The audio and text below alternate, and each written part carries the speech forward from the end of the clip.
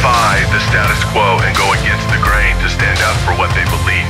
They see what is wrong and take action to make it right. They have dreams and turn them into reality. They turn the tables on the status quo. They think they can change the world, and they do. They rebel against taxation without representation, slavery, racism, poverty, and injustice for all.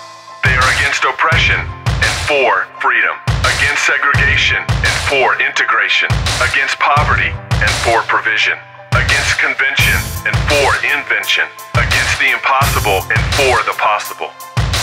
History has seen rebels come and go. They last for a season, they make their mark, they leave a legacy. There is one rebel who changed everything for everyone for all time. He rebelled against sin, dealt with it once for all. He rebelled against death and defeated it. Because of him, there is no longer Jew or Greek, slave or free, male or female. He didn't leave a legacy. He instituted a kingdom and started a revolution.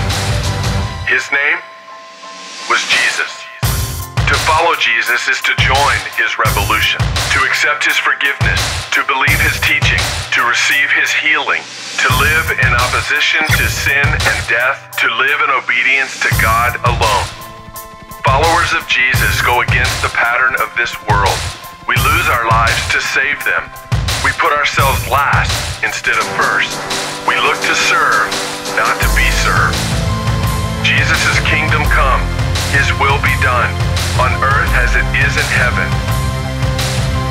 It's time to join the revolution.